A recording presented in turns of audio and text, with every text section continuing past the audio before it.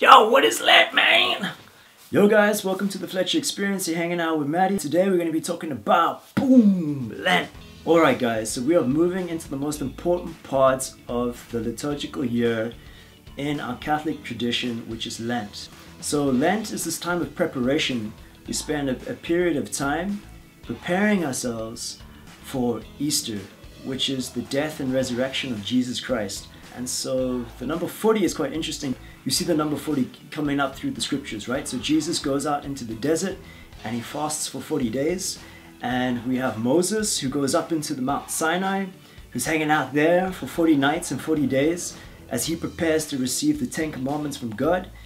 And so the calling for us Christians is to imitate Christ. And so we imitate him in that way in which he fasted for 40 days. And so we fast for 40 days. Now, some of us may think that Lent, I know when I was growing up, Lent was more like oh, let me do something heroic. We don't want to bolster our own egos, by giving something up that's really difficult to do. That's not the point of Lent. The whole idea of Lent is to review our lives and see where we've lost our spiritual integrity. And what we want to do is we want to create a space for God. So it's a time of reflecting, a time of reviewing, and seeing how we can recreate more space for God and lead ourselves closer to God. So that's the whole point of Lent, is to get close to God. We've been learning a few interesting things in community from the rule of St Benedict. St Benedict talks about, I think it was about 4 different things: food, drink, sleep, speech, and sort of how we kind of, reviewing those 4 areas of our lives. How much am I eating? How much am I drinking? Am I sleeping too much? And my speech, how am I using my speech? How am I speaking about people? Am I talking about other people? Am I speaking badly about other people? Am I too critical with others? Am I critical in my own thinking? How am I thinking about other people? Am I judging people too much?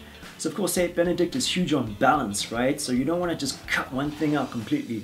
I've been told in community time and time again that this is a terrible thing to do. Don't do it. Do not just cut something out.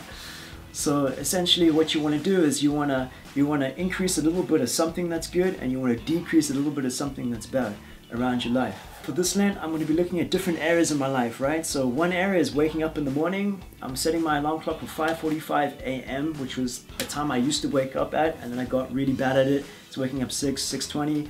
So now I'm waking up 5:40 a.m. As soon as it rings, I'm out of bed. And this, of course, affects my whole morning routine, and it affects my prayer routine and how much time I actually spend in prayer. So it's got a whole ripple effect. Next, I'm going to be looking at my mobile phone because it's quite a big distraction. There's quite a few things you can do with your mobile phone, which I may be doing, well, I will be doing. So I'm going to delete Facebook Messenger, the apps, get rid of the apps of my phone.